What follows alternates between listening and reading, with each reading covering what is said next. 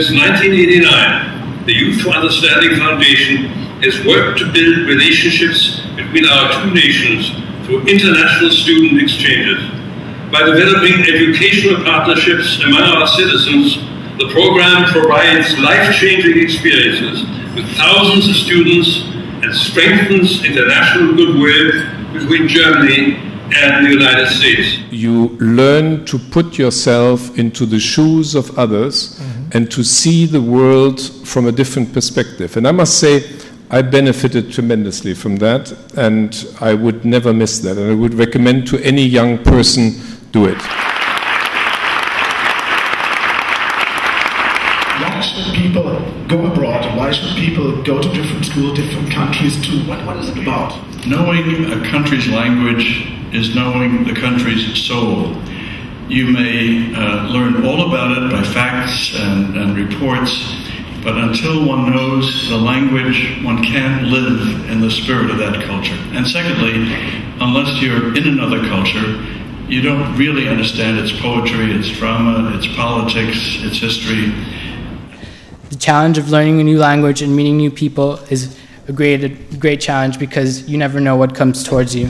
What happened at the Swabian tribe? Okay.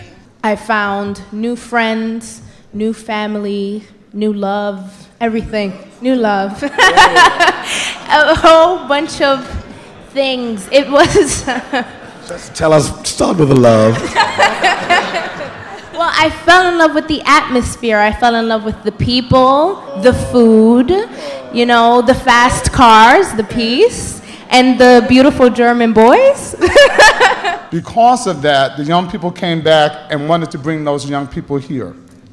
And in April, Children's Aid Society is going to host an international conference, and we've raised money to bring 10 of those German children here to talk to our children in Harlem and the Bronx and Washington Heights.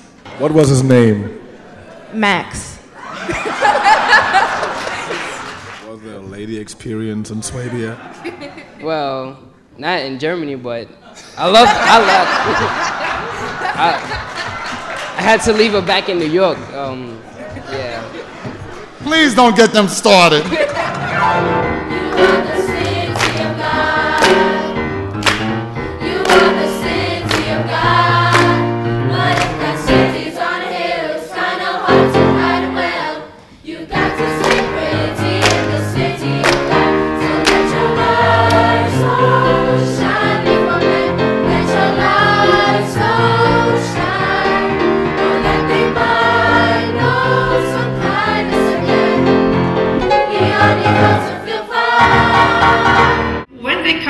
Germany, they bring all their experiences and impressions that they gathered during their year abroad home. They share it with family, with friends, with neighbors, and in a way they sort of spread the international understanding and the youth exchange and the impressions and experience they gathered to the family and to their hometown. It is a really good thing to explain to other people how it feels to live in a completely different culture. I think that's what an exchange is about, exchanging and sharing experiences. When I got selected, I told my parents, you know, I was sleeping in a castle and they're looking at me like, yeah, whatever. And then... Do you remember what kind of food you ate? What did you eat in Swabia? The Schnitzel. Yeah, Hast du auch deutsche Popmusik gehört? Ja, so wie Javier Naidoo und so und Willy und all diese Leute. Can you imagine this guy, this gentleman, how he's at the age of 16 from Los Angeles, going to a strange little village in, I don't know where, in Germany. Ruhrgebiet. Ich fand das in der Ruhrgebiet. Ruhrgebiet? Yeah. Ruhrgebiet, Ruhr area. And being perfectly in German, I mean, that's something, isn't it?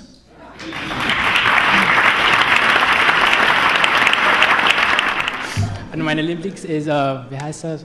Wolfgang Petri. Wolfgang Petri? For all the Americans, there's a kind of mixture of Bruce Springsteen and Heidi, yeah. I know. That's a good one.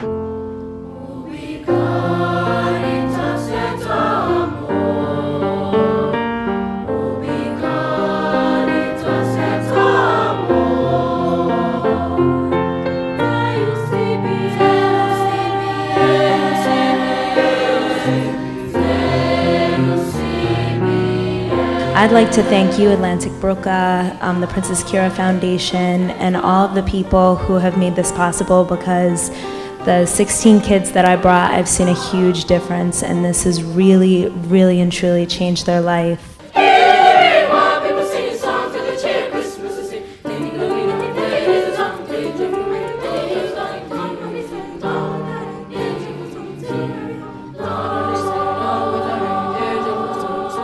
We only have this one life, and we should use it for things that are important to us, and we should try to make this world a better place.